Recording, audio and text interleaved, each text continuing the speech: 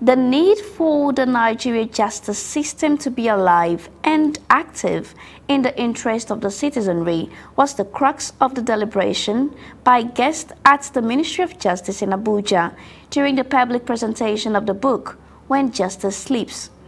At the event, the author, Barrister Matthew Okeke, stated that the book was a product of investigation into the Nigerian justice system to gauge compliance with the law. CTV's Anastasia Atema now completes the report. It was a gathering of lawyers, students, traditional leaders, and other judicial officers. They are here at the Obasanjo Auditorium of the Federal Ministry of Justice, Abuja, for the presentation of the book, When Justice Sleeps. Senator Dahiru Mustafa, the chairman of the occasion, in his remarks, expressed concern about the new cliché, go to court, stating that it is an affront on the justice system of Nigeria. Recently, there was go to court, it's common. If I blame you, go to court, do whatever you want.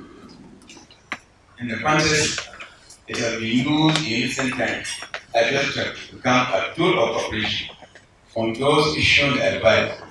I gladly admit that and acknowledge the blatant, ignominious lack of justice in the Nigerian judicial system, which says justice is needed.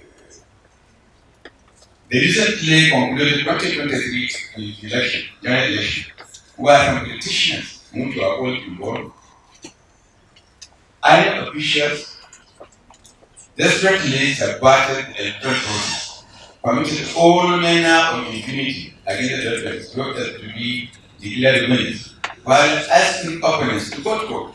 Our judiciary may no longer be the last hope of the common one. Justice seems to be available only to the higher and mighty in our society. Otherwise, how can one explain why cases involving political elites and wealthy individuals are always given priority over and above those affecting the humanity of the common man, when ordinary citizens cannot afford the cost of education? But the court expressed in this course, which says justice sleep.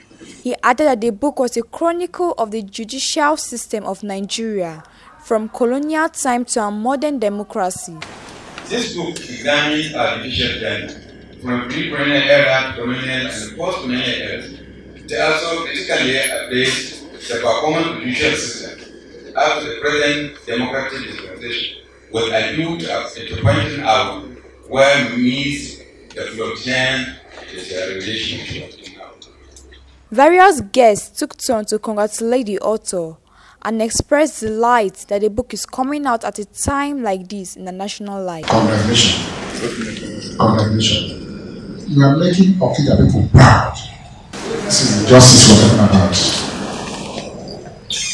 If the right thing is being done in this country, my brother, all of us will asleep in peace.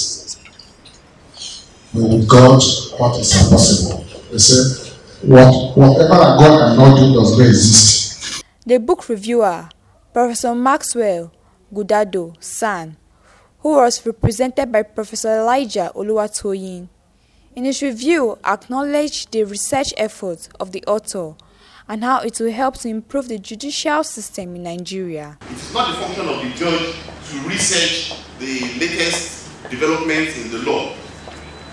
There are institutions that should collaborate with the courts and with the judicial system and with the justice system in getting some of these things done. And you see some of that in chapter 2 of the book. Again, when we talk about justice and justice sleeping, we think that the soporific elements that have been administered to justice, that is making justice sleep, is by the courts and by the lawyers and the judges and the registrars.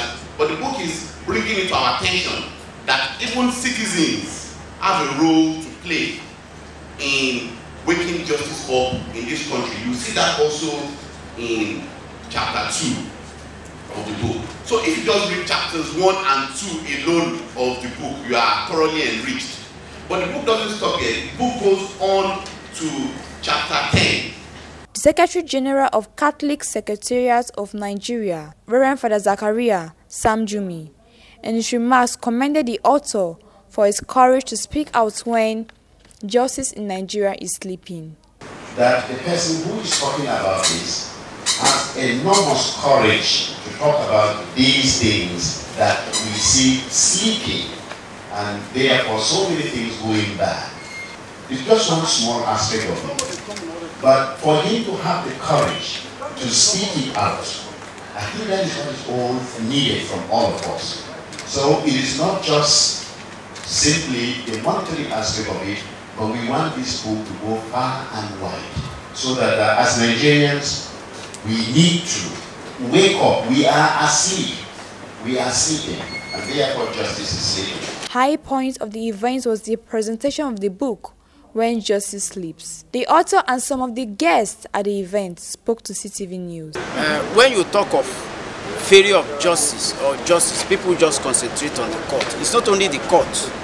Police is actually the first port of call when you talk of administration of criminal justice. There are many institutions along the line, and it will appear that all these institutions, they are not responding to the needs of the people. Well, justice, as I know, as far as I know, is the presence of fairness and being just when things are done without partiality. When justice sleeps, we are awake, and when justice is awake, we go to sleep. Thank God for the expository that we're launching today, which is When Justice Sleeps. So that is a book that I recommended for all the team players in the industry. In Abuja, Anastasia Tema, CTV News.